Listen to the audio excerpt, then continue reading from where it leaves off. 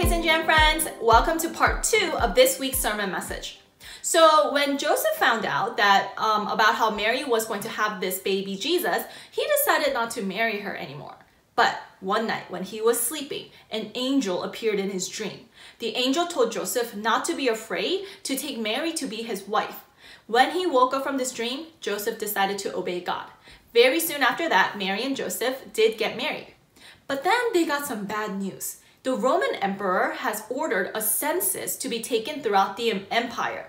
We must all return to our city our families are from to be counted and pay our taxes. That's what they heard. Joseph's family had come from the city of Bethlehem.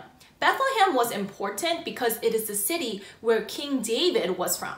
Nearly 700 years earlier, the prophet Micah said that the Savior would be born in Bethlehem. Do you see how God is working to have his plan come together? God was going to use a Roman emperor to make his plan happen and become true and to keep his promise. God keeps his promises.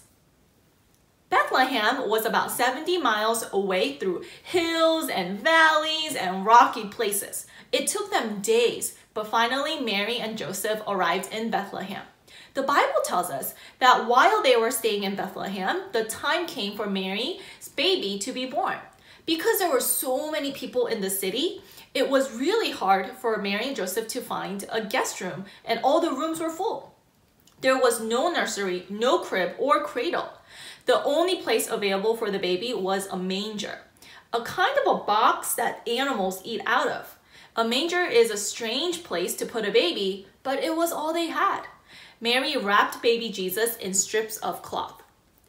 As Mary and Joseph looked at the tiny baby, their faces must have been full of joy. They must have been amazed that the Son of God would be born in such a simple and unlikely place. He could have been born in a palace, like a castle, as a mighty king, but the creator of the universe, our God, chose this place so that even the very poor people could understand his love.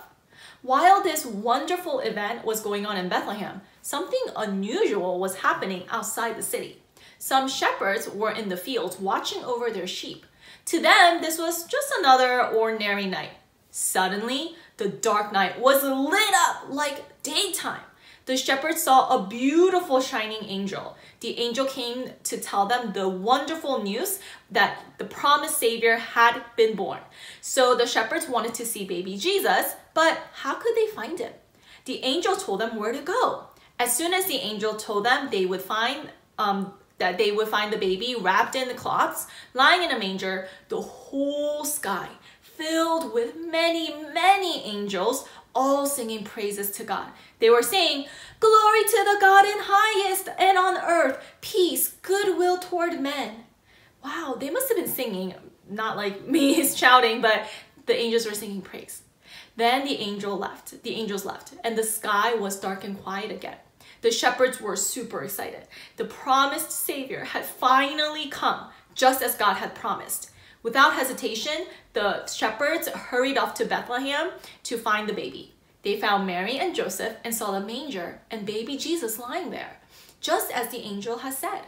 The shepherds were amazed at what they had witnessed. They praised God for all that they had seen and heard. Then they started telling other people about the good news of baby Jesus. Next week, we're going to learn about the wise men who studied stars and King Herod, who wasn't a very good king. So tune in next week for your sermon message, and hopefully I will see you all during VBS check-in this weekend. Bye!